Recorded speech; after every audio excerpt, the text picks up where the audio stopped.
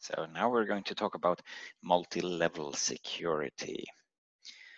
Now, multi-level security strongly associates with two particular access control models. Foremost, the Bella-Padula model, and then also the BIBA model, which is strongly related to the Bella-Padula model. So Bella-Padula focus on confidentiality, which is traditionally what is focused on in multi-level security, whereas the BIBA model focus on integrity, which is very useful indeed, and we'll look at that. But between these two, we will cover a problem that's introduced by this when concerned with confidentiality, and that's covert channels. That is how you can leak information through this system, despite the policy trying to prevent it. Now, the Bella-Padula model, that one has its origins after the Second World War and the Cold War, which led NATO countries to develop a joint classification model. And the classifications are an ordered set of labels where they are starting with unclassified, and then confidential, secret, and top secret. So those are the traditional ones. The European Union also has the label restricted, which should go between unclassified and confidential. And so these are ordered like this. Now, an individual has a clearance for a particular security level. And this means that it's allowed to read any information which is classified to lower levels, or the level which the user, the individual has clearance for. We also require some special people to declassify information in this system, because otherwise no information could ever be declassified, which means information can only flow upwards, as we will see. And each of these levels have different protection mechanisms specified for them. So for instance, things at the top secret level might never be allowed to exist in digital form, whereas things at secret must always be encrypted, and so on and so on. Now these were just examples. It's not necessarily how it actually is. That depends on the organization using it. Now, the Bella-Padula model has two rules. So the first one is no read up, or the simple security property. That one says that no process may read data from a higher level. So that means that information cannot flow down. And the second property is no write down, which means that no process may write data to a lower level. So that also prevents information from flowing down. So since no one can write to a lower level and no one can read from a higher level, you have prevented both ways that information could flow down. So what this also says is that information can only flow up, because you're allowed to write on the same level as you are and upwards.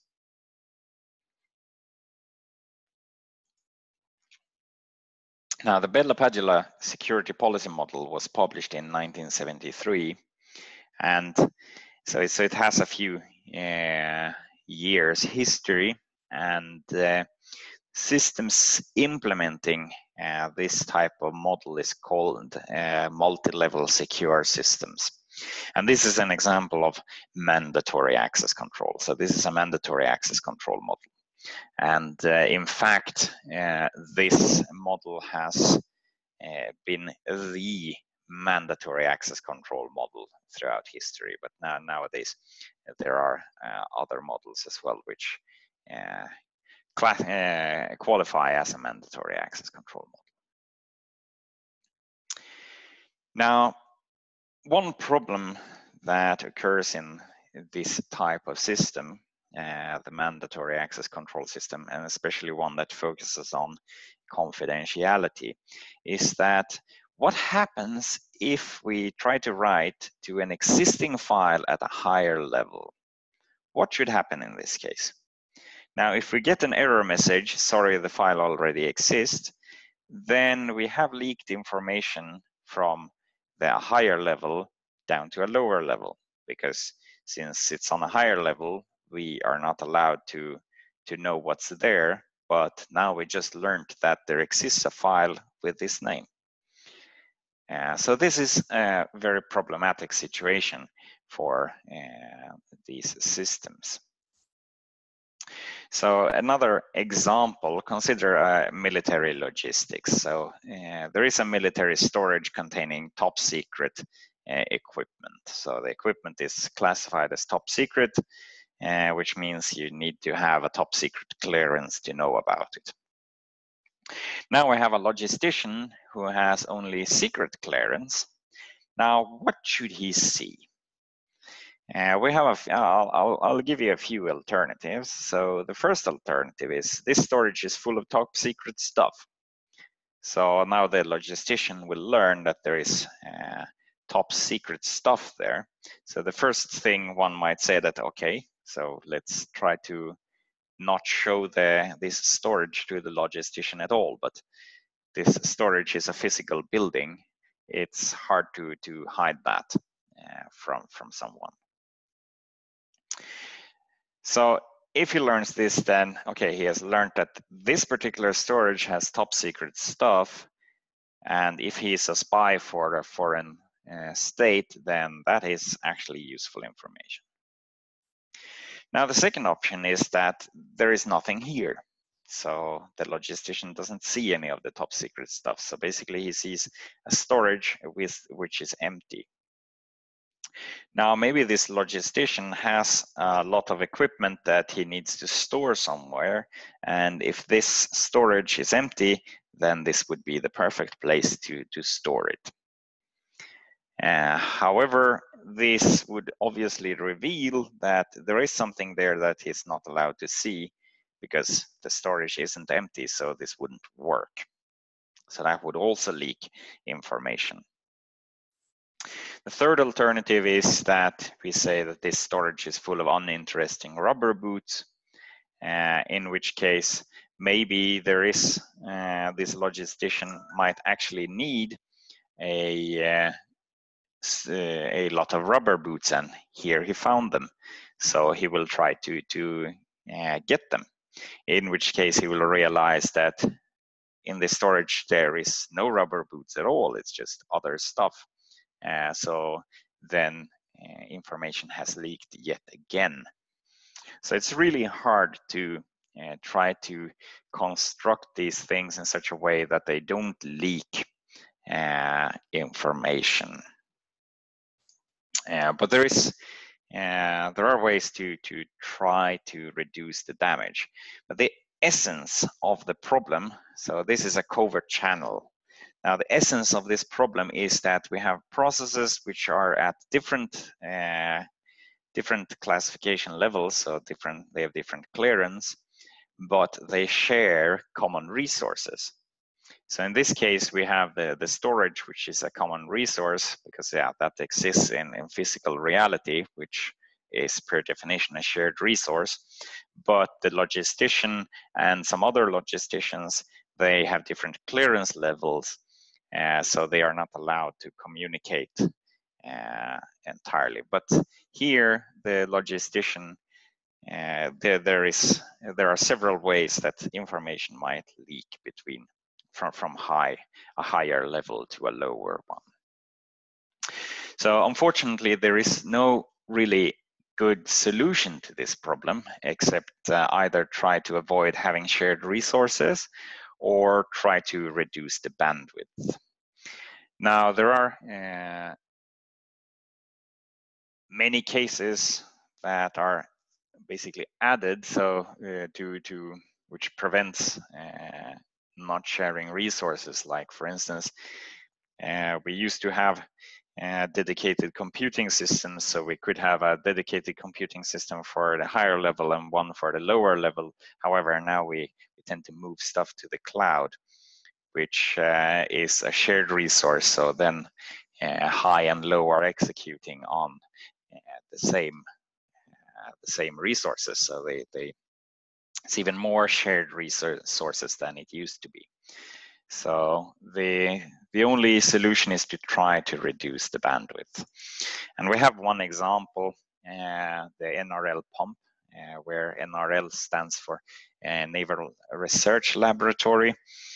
So they developed this solution to try to solve this problem. This was way back in the days that they did this.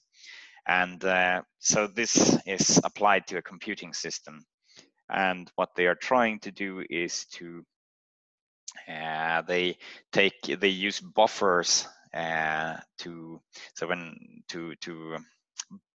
buffer information to try to destroy as much of the correlations as possible when some data is flowing back from high to low, to reduce the information it carries. So consider that you have this scenario where you try to write a file to a higher level,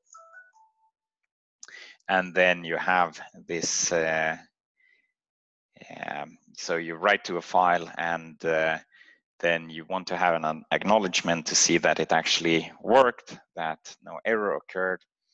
So what this system would do is that it buffers these acknowledgements. So you write 2 or 3 or 4 or 5 files, and it buffers these and then randomizes the timing of returning these acknowledgements. So in this case, if you receive 5 acknowledgements, you know that, okay, everything worked,